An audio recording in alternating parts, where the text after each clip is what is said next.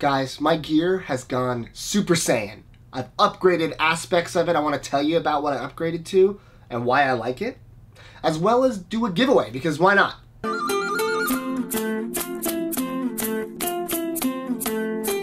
Like I said, I've had the same gear for a long time, and I decided it was time to make some gradual upgrades. When it comes to your turntable setup, you can upgrade a lot of aspects. You can upgrade your turntable, you can upgrade the cartridge, you can upgrade the needle, you can upgrade your receiver, you can upgrade your speakers. There's so many aspects, and you don't need to do it all at once. The beautiful thing is that everything you start to upgrade will slowly help build you towards that perfect sound that you're looking for, and it can get very expensive if you try to upgrade all your gear at once. So it's best to kind of go piece by piece. Anything that's falling short of the rest of the gear, kind of just upgrade that one so it lives up to the expectations of the rest. And it's a never-ending game. Theoretically, you can just keep expanding your gear and keep getting better and better stuff and spending more and more money, and maybe you'll never be truly happy because there's always something better out there.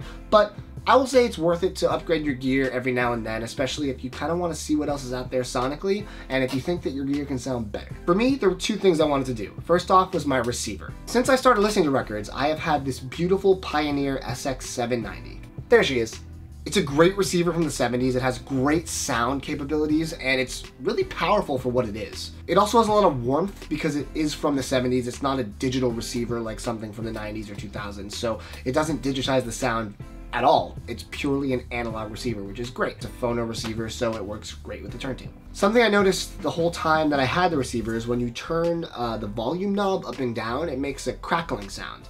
Wasn't sure what caused that, but it didn't really bother me. I just thought it was because the receiver was old. But lately, before I had it serviced, I noticed that on some records, on high notes, I'd get a kind of staticky, like a ripping sound. It wasn't sibilance, but it was definitely something that was not supposed to be there, and it was only happening on certain notes, so I knew it was something having to do with the playback in the receiver. So I looked into it, and I was reading on some forums, and they were saying that old receivers should be recapped. Something I didn't know about. Basically, you can take your receiver to any technician, and hopefully they can do a full recap for you. What they'll do is they'll change some of the stuff internally to upgrade the parts, they will clean the controls for you, and adjust some settings so that it's almost good as new.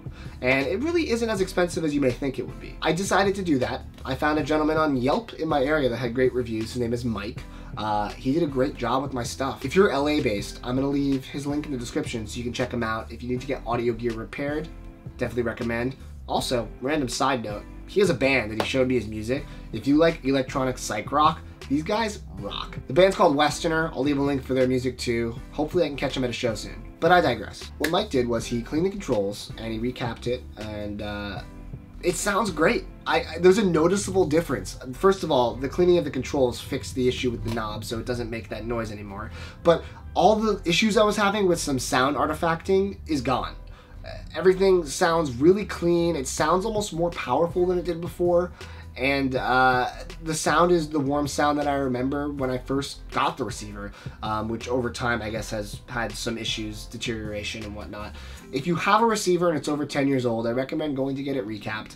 I think it'll make a big difference for you, and I'm glad I spent the money, because I could have bought a new receiver, but this is such a nice piece to begin with that I think I would rather have fixed it than purchase something new. So good move there. Second thing I upgraded was my cartridge. What I had since I picked up the turntable was an Audio-Technica VS210E. Now, Audio-Technica cartridges can be very good. My cartridge never was an issue for me. It really made a lot of records sound great, no muddiness. I will say that Audio-Technica cartridges can be a little on the bright side, almost too bright sometimes, but I never thought that the sound could be different. I thought this was kind of like what my records would sound like, and then I did some more research on cartridges. They make a big difference. Something I didn't really know too much about was the world of how different a cartridge can sound from one to another in terms of, you know, how the bass sounds, how the music in general sounds, the warmth, how it plays over surface noise, and there's a big difference. There's a reason why people spend thousands of dollars on cartridges. Now, I don't have thousands of dollars to spend on a cartridge, but I did my research, and the cartridge I found that I wanted to upgrade to was the NAGAOKA MP110. Now, some may say that this is more of a side grade for my cartridge, and it's just a change in sound versus an upgrade in sound. I may agree with that based on some early listening on the new cartridge, but I love the NAGAOKA sound. I'm in love with it. When I was looking into what cartridge to get, I saw a random post on a random audio forum of someone talking about this cartridge, and the way they described it, I loved it, so I'm gonna read it for you. The cartridge is warm, detailed as a wide sound stage, killer of surface noise, lots of punch in the bass, and tracks like a mountain lion. I gotta say, I agree with all of that. What's good about the NAGAOKA is it really brings out the warm sound of vinyl that everyone loves. Some cartridges, you kind of lose that. This really makes the instruments pop, especially on older records. I would say on newer records, depending on the genre, it does, but older records, it feels like you're at a live show. It really feels warmer than my Audio-Technica cartridge, and I am really glad that I upgraded to it. I think it made a huge difference for me in my listening, and it actually will change the way I listen to my records, and I'm gonna listen to records I've been listening to for a long time and hear new things in a new way.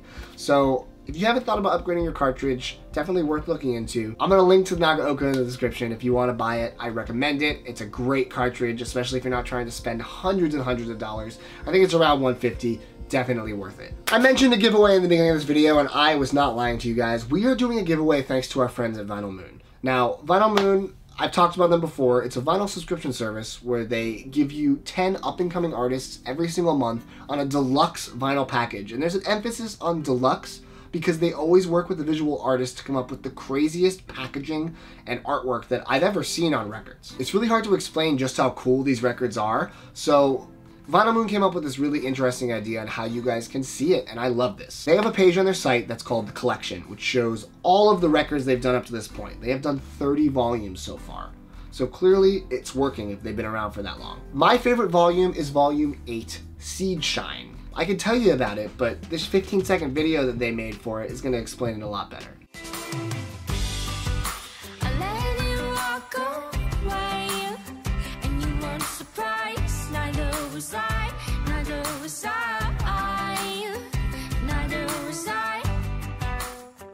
I love the fact that they have a pop-up that you can actually put on your turntable and it spins and it's a watermelon and the record itself looks cool, the art's beautiful with spot gloss, everything about it is deluxe and the music itself is great. To enter this contest, one lucky person is going to win the volume of their choice from the collection page, as long as it's not sold out. I think there are 4 or 5 volumes that are sold out, as well as the next Vinyl Moon to be released, which I believe is volume 31. So to enter, go to the collection page, it's going to be in the description, look at all the awesome records they have, and pick which one is visually your favorite. Leave a comment and you will be entered to win. This is an international contest, so anyone who watches this video can enter. Best of luck to you guys. I look forward to seeing which records you think are your favorites. Alright guys, that's the video. If you like it, give it a thumbs up, please subscribe. More videos soon.